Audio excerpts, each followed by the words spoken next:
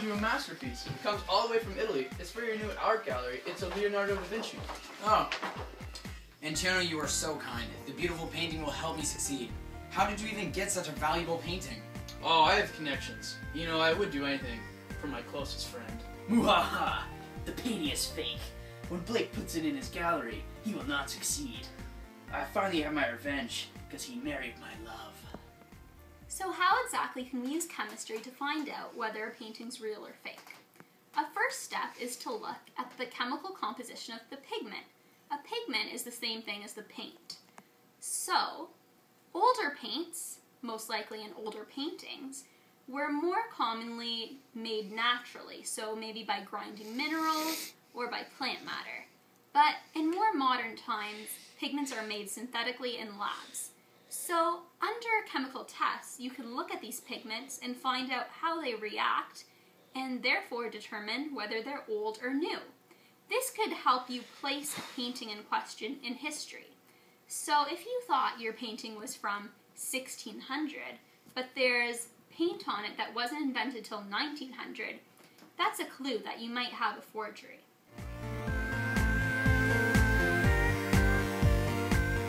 Here's something you can try at home. You can make verdigris, a real pigment. The process we're going to use is similar to the process used in the Middle Ages. So verdigris is formed by copper metal reacting under the presence of acetic acid, which is present in vinegar. When the copper oxidizes, copper acetate is formed, which appears as blue-green crystals on the copper metal. So I'm going to show you how this works. All you need is a piece of copper metal, a glass jar, and some pure white vinegar. So just place the copper metal into your jar and pour in some vinegar. Maybe make it so the vinegar covers the copper maybe about a quarter or a third of the way. So you're going to put this away on the shelf for about a week, and you'll end up with something that looks like this. Notice that the green is only on the part of the copper above the vinegar. That is because the copper needs to oxidize, so it has to be present to the oxygen as well as the fumes from the vinegar.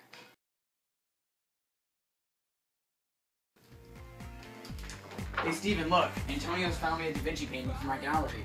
How can you be so trusting? Antonio hates you and is a liar.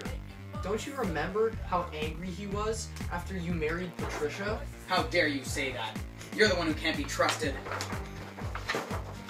I have a hunch there's something wrong with this painting. Antonio is trying to ruin Blake.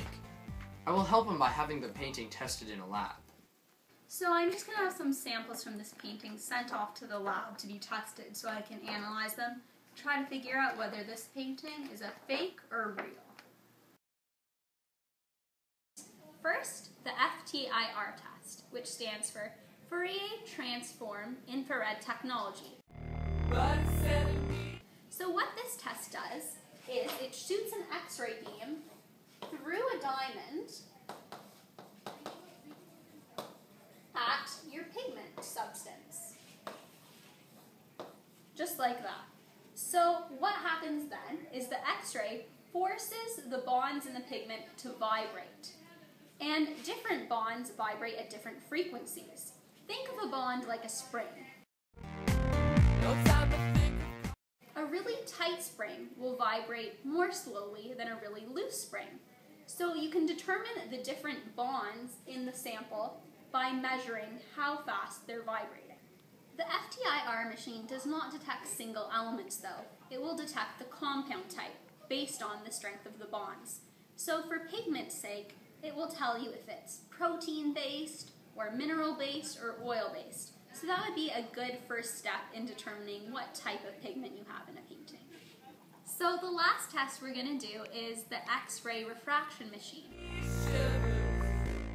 So this machine sends an X-ray at a sample of the pigment. So what happens when an X-ray is sent at an element is it forces one of the lower energy level electrons to be bumped off. When that happens, a higher level electron moves down an energy level. When that happens, a specific amount of energy is released. We can measure that energy and correspond it to an exact element. Using that number, you can then determine what exact elements are present in the pigment sample.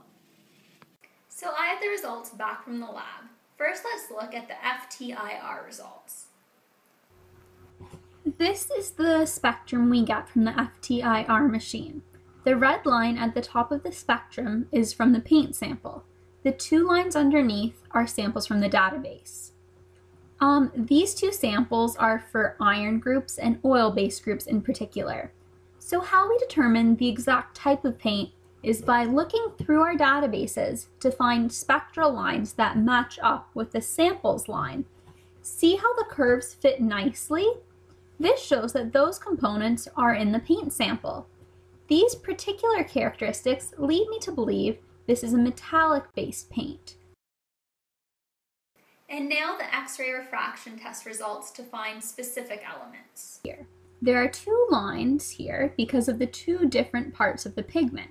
We saw this in the last result. There was a metallic group and an oil group. Recall, the X-ray refraction test measures the amount of energy released when the electron of a particular element is bumped down in energy level. This is called the photon energy and is plotted on the x-axis. The amount of said element in the sample is plotted on the y-axis. From the database, we have the photon energies of many different elements. So by looking at this spectrum, I can see that there are very high levels of zinc and small amounts of iron and barium.